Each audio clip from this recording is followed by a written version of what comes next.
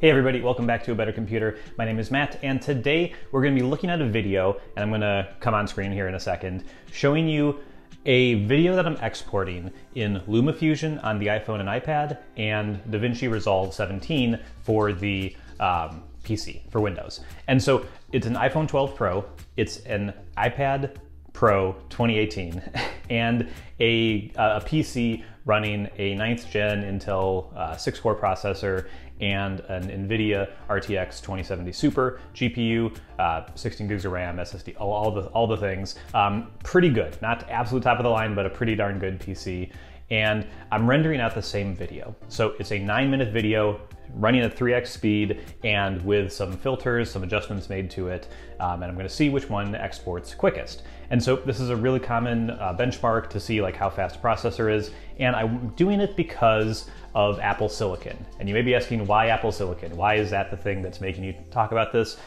The reason is Apple announced new computers, their new MacBook Air, MacBook Pro, and Mac Mini, and they threw out a lot of numbers with their move to Apple Silicon. So these computers all used Intel processors for the past 15 years, and Apple's moving to their own silicon, their own systems, ARM-based systems, and the first versions are releasing next week, and they seem crazy fast. Apple threw out numbers like 2x, 3x, 10x faster than what came before. So compared to the previous models of these computers, we can be pretty darn sure they're going to be really fast.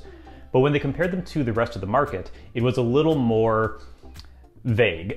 It was a little more, here's a chart with no numbers on either axis, and we're showing you how they perform against some other device.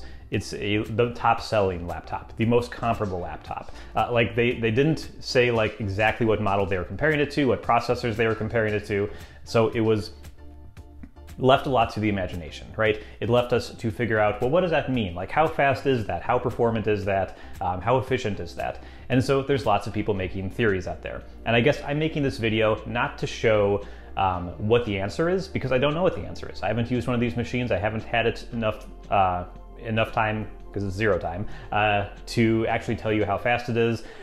I just know that they're going to be good, but how good, I don't know. So I guess what I would say is, if you see people comparing video rendering performance like I'm doing right now, take that with a grain of salt, because the iPad is going to finish first, the iPhone is going to finish second, and then long after that, and we're just filling time really until the PC catches up, the PC will do it far slower.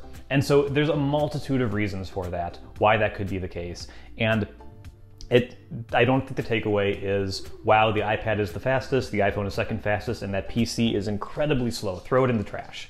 I think that's not the way to look at it, because the video that we're recording, that we're rendering out, is a 9-minute clip from Microsoft Flight Simulator, a PC game that runs any hardware really hard in 2020. And so my computer can run the game, it can run it at 60 frames per second. I have to lower a couple settings and everything, but I can run it at 4K, 60 frames per second, and you know, it's a challenge for it, but it can do it.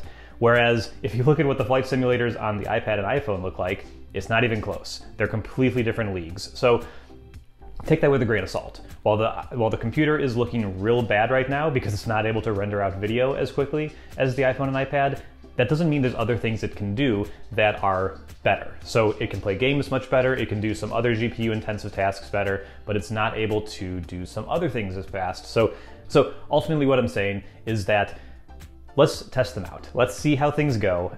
Let's not jump to any conclusions about how great it's going to be, like how it obsoletes the entire Intel market, and there's no room for anything else right now. Let's wait. Let's see how they do. Let's see how they do in video performance. Let's see how they do in building apps. Let's see how they do in playing games. Let's see how they do in web browsing and in everyday tasks. Messaging, even smaller things. Like, are smaller things quicker? Are they the same? Like, do they overheat? Does that MacBook Air with no fan and only air cooling, not even air cooling, just ambient cooling, do the job?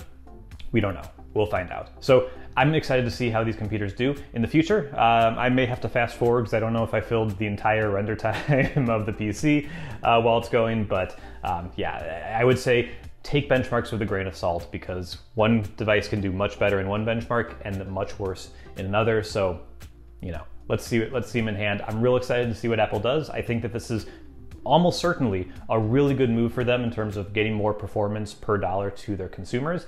And so that's a good thing. There's other weird stuff with like code signing and making it work on Apple Silicon versus making it work on Intel. There's some stuff there. But in terms of just raw performance about getting customers devices that are going to last for years, I think it's going to be a big win. And I guess it's really a question of how much of a win is that going to be. So we'll find out together when these devices ship in a couple days, and I will be absolutely sure to be checking out a lot of those. I do not have one coming, so I won't be able to give you my impressions of it firsthand. But yeah, if you want to check out other videos like this, mostly about software productivity, hit the subscribe button. If you like the video, hit the like button. Those both really help get the videos in front of more people. I'd love to get more people signed up to the channel. It would be really great to be able to kind of put more effort into this channel. So if you like what I'm doing at all, please do one of those, and I will see you here next time. Bye-bye.